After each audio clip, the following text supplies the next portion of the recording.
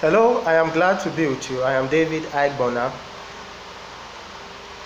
I want us to look at the topic today, the Esther favor, the Esther kind of favor. I'm going to be teaching on how to get favor, the kind of favor Esther in the Bible had, and how you could attract it, use it, and retain it. Amen. May the Lord bless this teaching. Father, thank you for your word. Teach us, Lord. Give us understanding of your word. May your word go forth with power. Heal, save, deliver. Let your word, O Lord, cause the hearts of men to cry out for you. Draw us closer to yourself, even as you teach us. In Jesus' name. Amen. So, the Esther kind of favor. Let me give you a brief summary of the story of Esther. Esther in the Bible, the book of Esther, she lost her parents at an early age. She was adopted by her cousin, who was a gate man to the king of Persia.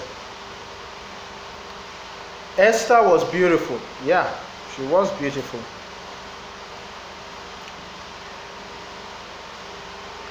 Esther feared God. Her adopted father feared God. So she had a very good background of the fear of God. Now, Esther was picked among the beautiful young ladies to replace Queen Vashti, who had misbehaved. But you know, God taketh away to establish. God removes so that he can place his own. So Vashti misbehaved because it was time for Esther to manifest. It was time for Esther to enter her place in destiny. It was time for Esther's destiny to be fulfilled. And that is the reason why Vashti had to misbehave and leave. I want you to know something, that you are born for a purpose and you are born for a time. You are born for such a time as this. You have been created by God to fulfill a purpose, to supply a need. Your generation needs you. No matter how it has been in your life, do not give up. Your time will come. Your time is different from the other person's time. The other person's time may be at the age of 20. Yours may be at the age of 50, 40. Yours may be at the age of 10. The other person at the age of 30. But I want you to know something, that your time is your time, specific for you. It is your time to manifest. It is your time to bring into fruition that which God has planted in you and through you. I want you to know that as you walk in faith, as you trust in Jesus Christ our Messiah, Yeshua HaMashiach in Hebrew, you will not fail. No matter what the enemy throws at you, you will succeed, because you are born for such a time as this. You are equipped for anything you face in life. God will not allow any difficulty, any trial that is beyond your conquering ability. He will not allow any difficulty come your way that he has not already prepared a way of escape for you. God has prepared you to be stronger than whatever trial that comes your way. Be it by finance, whatever means, God has prepared you to stand. You are able to face any giant in your life. You are able to deal with any Goliath that comes your way.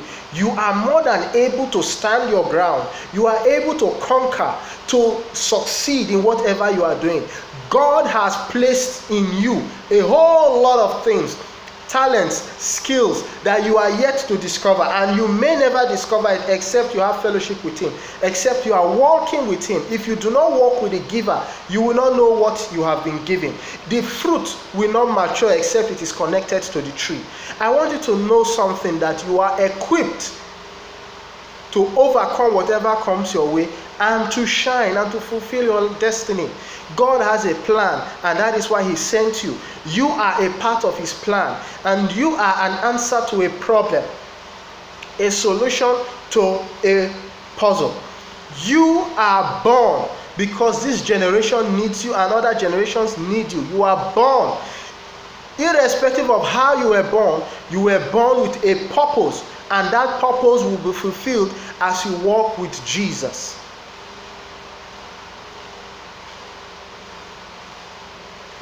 Esther had a very humble beginning. Who would have thought that that little girl wearing second-hand clothes, most likely, not very educated, not classy, would become the most powerful woman in the Persian Empire, the queen to the emperor? Who would have thought of that? No one. Because men judge according to what they think and what they see. God places the most beautiful things in the most broken vessels, because he loves to take trash and turn it into treasure. God loves to take the lowly, the little, and exalt them. God loves to exalt people. You think he just loves being exalted? He loves to exalt people. He says in the book of James, humble yourself under the mighty hand of God. James or Peter. And he will exalt you in due season. It's either in the book of 1 Peter or James. Humble yourself. If you humble yourself under the mighty hand of God, he exalts you in due season. You humble yourself before him. Learn from him. Let him prepare you for where he's taking you to, because he has a place he's taking you to. If you are not prepared, you would get there and fail. What was the difference between Saul and David? Saul was placed as king, but he was not prepared for that throne. And so when he got there, he loved to please men. He wanted to please men, and he lost his throne. God took David through a rigorous training, a difficult training. David was homeless. David was hungry. David was being chased. He was slandered. He was labeled a criminal, an enemy to the kingdom of Israel. He was mocked by Nabal. He went through a lot of things. His family were taken captive, and in all this he learned how to trust God in abundance, in scarcity. He learned the walk of faith, and by the time he became king, he knew who put him there. He knew it was not man that put him there, and so he was loyal to the one that put him there. And that is why David did not fail. David succeeded because he knew who put him there, and he was faithful to the one that put him there. He had been trained by God to walk in humility, to walk in faith, and to walk in wisdom. And that is the reason why his throne was established. Esther was trained by Mordecai. Esther was brought up by Mordecai, a man who feared God and a man who was disciplined. And that is why she had in her that discipline. Are you training yourself for that very day? You want favor, you want to be lifted. Are you preparing yourself for that lifting? When the lifting comes, would you be ready to be lifted? Would you be lifted and remain there? Your gift can take you to the top, but only your character and integrity can keep you there. If you don't have the right character, you will fall down. You can become famous, but you can also be a disgrace to yourself. You can let yourself down. You can go depressed, like many so-called celebrities who have there is nothing to celebrate about them. They are depressed, into drugs, into pedophilia. Why? Because they got fame that they were not ready to handle. They got prominence that they didn't have the discipline to handle. They were lifted to a position that they did not have the character to sustain them there.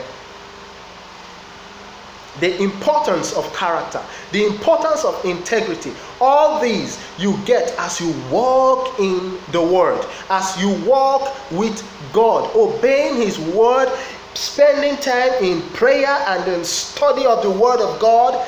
That is how you will stay on top. Not just get on top, you will stay on top. Because when your opportunity comes,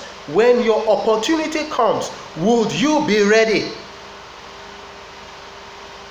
Would you be ready when your time comes? The time of your manifestation is at hand. Would you be ready? If you are pulled out from your situation all of a sudden and placed in prominence, would you act like Joseph?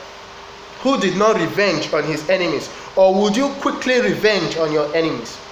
Would you be suddenly placed on the throne like David was placed on the throne all of a sudden at the death of King Saul, and fear God sufficiently to hear God's direction and follow them? Or would you suddenly be on the throne and be so excited at what you call your achievement or God's blessings on you, and then you begin to do whatever comes to your mind, what you have imagined? Are you ready for your promotion? Be prepared for promotion. When promotion comes, it does not ask if you are prepared. It just picks you. But if you are not prepared, it will drop you. Promotion goes with the prepared. Promotion goes with the prepared. The reason why some people miss their opportunities in life is because they are not prepared. They are not watching. The Bible says, watch and pray. Not pray and pray. Watch and pray. Because when you are praying for something, God will cause opportunities for that thing to happen, to come to you. When you see those things happening, would you recognize them? Would you recognize somebody sent into your life to bless you? Or would you be so unprepared that when someone comes with the answers to your prayer, you are like, If somebody were to walk up to you and ask you, what would you do with $20,000? Would you be prepared with a business idea, or would you begin to think, I'll do this, I'll buy this, irrelevant things? Are you ready for your promotion? If suddenly you get a job, have you prepared yourself to work with others, to work in that capacity? If suddenly you have, maybe you've been praying for a child, suddenly you get pregnant, do you have the discipline to train your child in the fear of God, or are you going to spoil that child and make the child a problem to humanity? How ready are you for your lifting? Esther was prepared for her time of lifting. And so when she was picked as a maid to be presented to the king, she had to go through some training process. And the Bible says that while others were picking whatever they wanted, she said to the eunuch in charge, give me what you feel is best for me. Esther had learned how to submit to authority, and so she submitted to the authority of the one who was to train the women, and said, whatever you say I should do, whatever you say I should take, when I want to go meet the king, I will take it. And she obeyed the eunuch in charge of the women. She had been trained, whereas other women were taking excessive makeup, doing whatever they felt their friends would do, trying to outshine the others, trying to be in vogue. Esther was calm to recognize that that eunuch was the one to take her to her place of lifting. And so she said, whatever you give to me, I will take. The Bible says she took only what the eunuch recommended for her. Will you take what God recommends for you, or would you try to be in vogue? Would you try to be like every other person? Which would you do? How ready are you for your promotion? How ready are you? You see something about Esther. She was trained and she was ready. And so she went to meet the king. You see all this in Esther chapter 2 and 3. When she went to meet the king,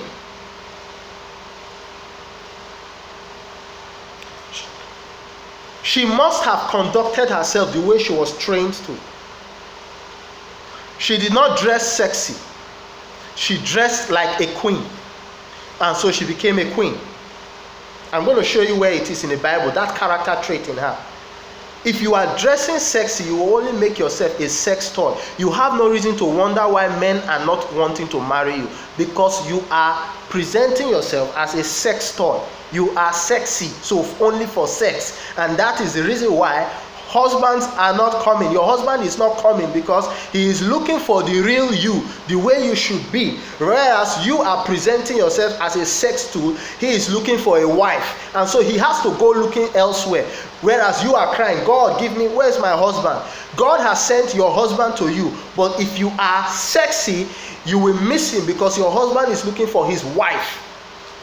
Esther, in chapter 5, when she was to go meet the king, at the time that Haman had influenced the king to make a decree to kill the Jews, Esther did not, after she had fasted and prayed, she did not go sexy to meet her husband, who she has not seen in a while, assuming, well, by the time he sees me hot, he is going to quickly stretch forth his scepter to me. You know, the Bible says that nobody could go to the presence of the king of Persia except he was called by the king of Persia. Or when he came in, the king of Persia would stretch forth his staff of authority, that is scepter, towards that person. If he didn't stretch his scepter towards that person was killed. It was a serious matter. And Esther had not been called for 30 days. You see it in chapter 4. For 30 days she had not been called. She decided to apply the training she got from Mordecai. Esther was a righteous woman. The first key to favor is righteousness. Your identity as a believer. Are you born again? If you are not born again, you are not entitled to the divine favor. You may get it on a basis of God's mercy, but it will not be in the measure it should be, because you are not his child. The children's food is served to the children. It is the crumbs that go to the dogs. The dogs will have a taste of what the children are eating, but they will not have a meal of what the children are eating. There's a difference. The dogs could have a taste, but they will not have the meal. The children will have the meal. They will have it in abundance. The dogs will only have the crumbs, which they fight for. So if you are born again, you are entitled to God's favor. Esther was righteous, and so she was entitled to God's favor. And when the king had not sent for her and she had to go see the king, she fasted for 3 days along with the Jews, and she acquired more favor through her status as a believer, as a righteous person. She got divine favor to go and see the king. And when she was going to see the king, she dressed like a queen. Dress the way you want to be addressed. If she had gone in there dressed sexy, thinking she would seduce the king and the king would find her irresistible, she would have lost her head. She dressed like a queen that she was, and she attracted the attention of a queen, and she got the blessings and the answers of a queen. So when you want favor, the first thing is have a status. Have a status with Christ. Be a queen. Be a priest, and you will be taken as such. You will carry the favor of God. The Bible says in Psalm 23, the Lord is my shepherd, and it ends with, surely goodness and mercy shall follow me all the days of my life. As long as the Lord Almighty God, Yahweh, is your shepherd, goodness and mercy follow you. Goodness and mercy is favor. Goodness is favor. So goodness will follow you. It is your legal escort. Favor is your legal escort wherever you go. As long as you follow the master, favor follows you. Curses don't follow you. Oppression of the devil doesn't follow you. Sickness doesn't follow you. Favor follows you. Goodness, God's goodness follows you. And his mercy follows you because you follow the Messiah. Esther, as a believer, went there with the favor of a believer. And then she took a step further. Good understanding. You know, I told you the first one is your birth. Your new birth. The first stage, the first step to favor is your new birth. Thereafter, good understanding. Your new birth is being born again. Thereafter, you have good understanding. Esther applied understanding. She spoke and dressed like where she was going.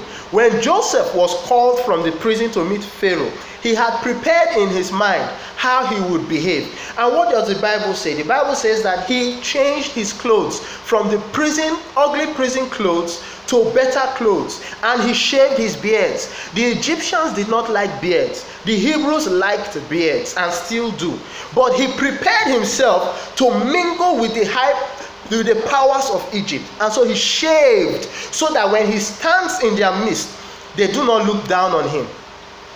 He prepared himself with a mindset of where he is going to, not where he is coming from. Stop looking behind at what you have suffered.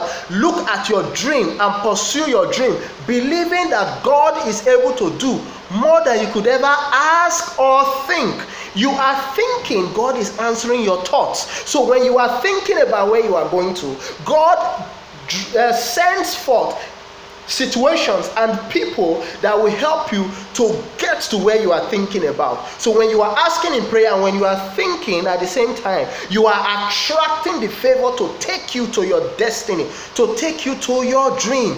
Joseph changed his clothes. Esther wore the clothes of a queen, and she stood like a queen.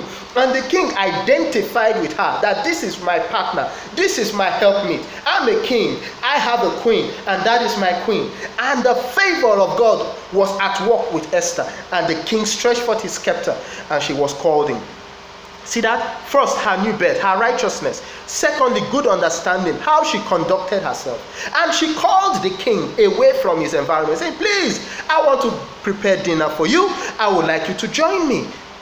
The king was excited. Whoa, I'm coming.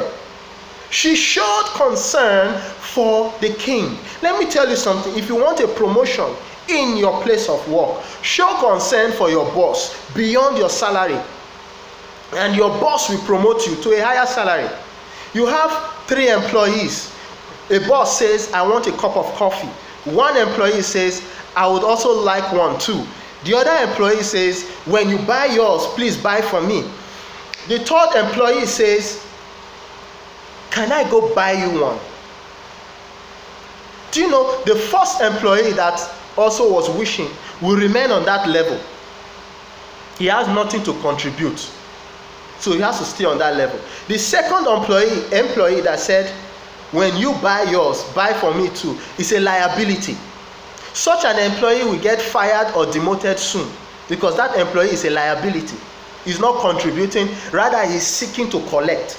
But the third employee says, let me go buy you, my boss, a cup of coffee. And the boss looks and says, wow, if I allow this employee buy me a cup of coffee, this employee, I'm going to be at the depth of my employee, because the employee will say, I bought you a cup of coffee. We say, no, I must do you a favor, so that you would rather be at my depth. Either the boss will go and buy coffee for that employee and himself, or he will promote that employee, and that is wisdom. The same way you treat your customers. You want to do business and your prices are higher than your competition, and you're asking God why your business is not moving. Put your price at par with your competition. Let your prices be competing with the other prices, and you are going to have people wonder, what's the difference? Let me just go to this one. Even the slight price increase wouldn't mean anything to me. But when you shoot your prices up and you are wondering why you don't have customers, there's a problem. Look here. It is good understanding that brings favor. The Bible says in Proverbs chapter 13 verse 15, good understanding brings favor. If you want to look at Esther's story, look at chapter 4, the last verse of chapter 4, and the first 3 verses of chapter 5. See how Esther conducted herself before the king. And lastly, you ask for favor. Ask for favor. The Bible says you should ask for favor. For you to have good understanding, ask. If you lack wisdom, James 1:5, if anyone lacks wisdom, let him ask of God, who gives it freely. God will give you wisdom. He will give you wisdom that you need to triumph over every situation. God will give you wisdom. Just ask him for wisdom. He wants you wise. It is your right to be wise. Ask God for favor. Ask God for favor. You can get favor by your new birth. You can get favor by good understanding, by being sensible. If you do not have wisdom, ask God for wisdom. And you can get favor by asking God for favor, asking him to change your status, asking him to open doors for you. But I tell you this, when you ask him for favor, make sure you are willing to be prepared, to be trained for that favor, so that when that favor comes, you will receive it and enjoy it.